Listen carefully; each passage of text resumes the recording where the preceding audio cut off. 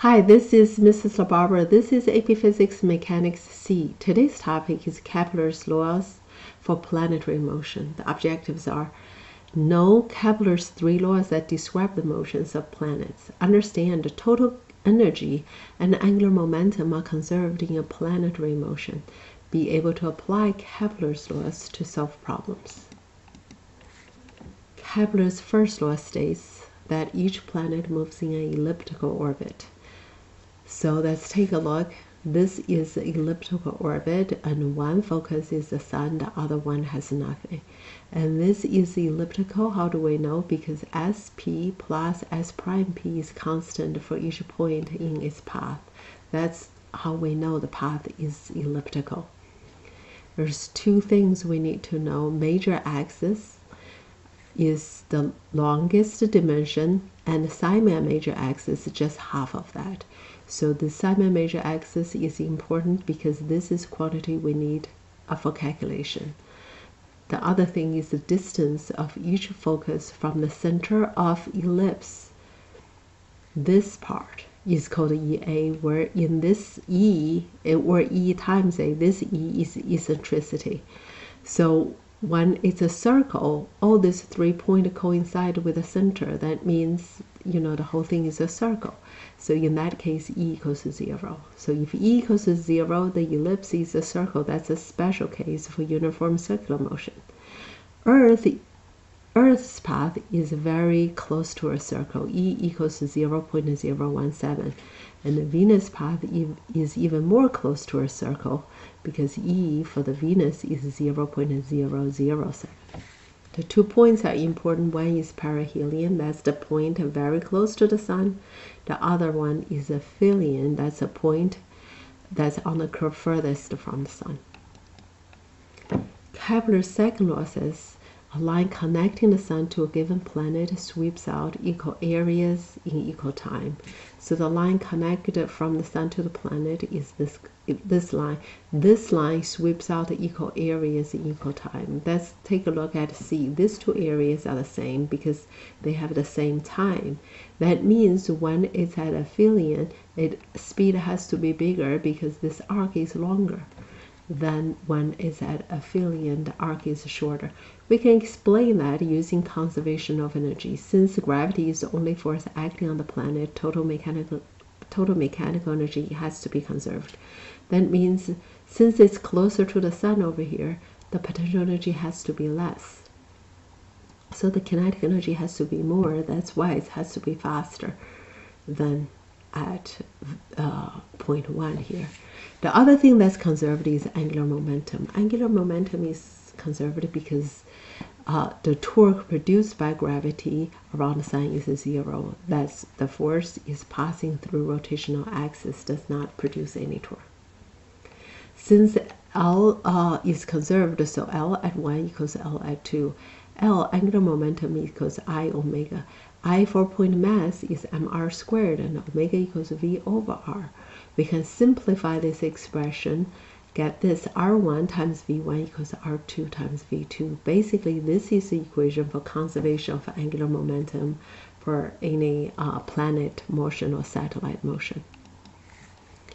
The third law states the relationship between period and the Simon major axis. This relationship is very similar to the uniform circular motion, how period is related to the radius of the circle. So T basically is directly proportional to the Simon major axis to the power of 3 over 2.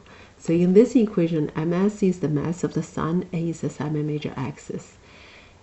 Pay attention, the eccentricity is not in this equation because it does not matter. Asteroid in an elongated elliptical orbit with Simon major axis will have the same orbital period as a planet in a circular orbit of radius A. So the key difference is that asteroid moves at different speed at different points in its elliptical orbit. When it's further from the sun, it's slower. When it's closer to the sun, it's faster. Where the planet's speed is constant around its circular orbit, but both takes the same amount of time to go around. Example 7.7, orbital speed. The question is, at which point, perihelion or aphelion, in an elliptical orbit, does planet have greatest speed? We just talked about it, right? It's perihelion. This is because of the second law, Kepler's second law, or we can use conservation of energy to explain that. 7.8, Kepler's third law. Kepler's third law relates the period with the semi-major axis. So an asteroid Pallas has an orbital speed of 4.62 years. Remember, in your calculations, so the period has to be in seconds. So we have to convert years into seconds. In an orbital eccentricity 0.233, find the semi-major axis of its orbit. So we know we can use the third law because in third law, eccentricity is not part of third law. So this is not useful information. Simply using the third law to figure out what A is. So first you square both sides, then you figure out A cubed. Finally, you find A, substitute your numbers. Make sure you have T change into seconds first. And then your A is 4.15 times 10 to the 11 meter. Next example, Comet Halley moves in an elongated elliptical orbit around the Sun. At perihelion, the comet is 8.75 times 10 to the 7 kilometers from the Sun. So we know this distance. And at aphelion, it is 5.26 times 10 to the 9 kilometers from the Sun. We also know this distance. The question is, what is the semi-major? If we know both distances, we can find the whole length. Semi-major is just half of that. Once we find a semi-major, we can use the Kepler's third law to find a period. That's a semi-major, and using this equation to find a period, you will find in seconds, but it's such a large number, so you can change that to years to make it more manageable. Planetary motion and the center of mass. Since gravity is the action-reaction force, both planet and sun orbits around their center of mass. The sun is not stationary because the sun's mass, however, is so much bigger. It's about 750 times total mass of all the planets combined. As a matter of fact, the center of the mass of the sun still resides within the sun. It's very close to the center of the sun itself. But however, it is not the center, so the sun does move around its center. The sun is not stationary.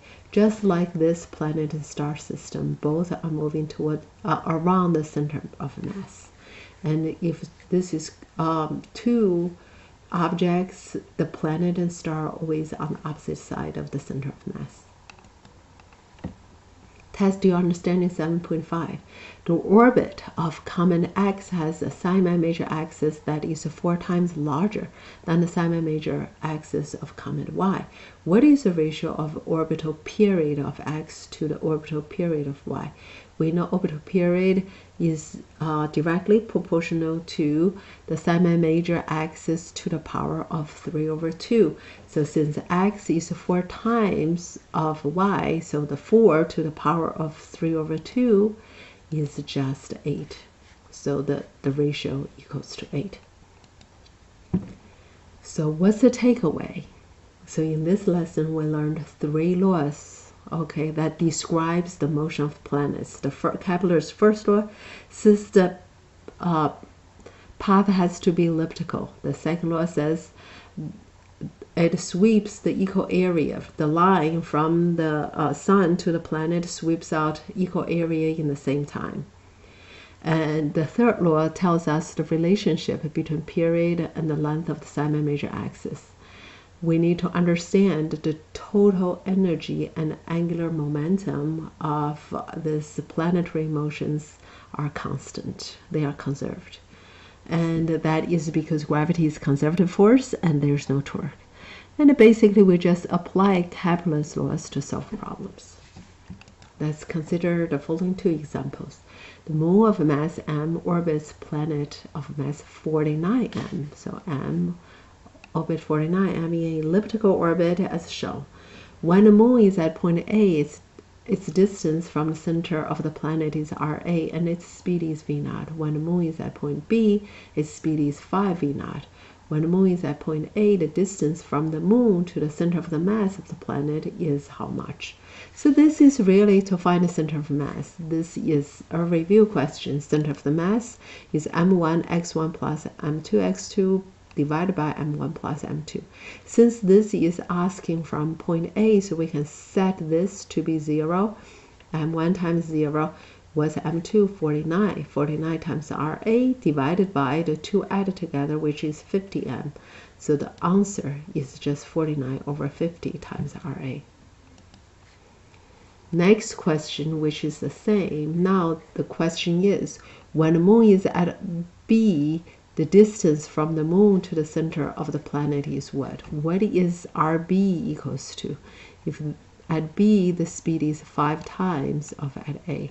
We know during this motion, the angular momentum is conserved, so we can use that. Angular momentum is conserved means RA times VA equals RB times VB.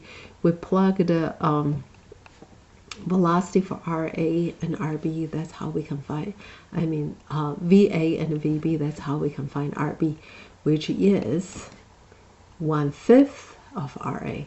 And that's it for this lesson. Thanks for watching.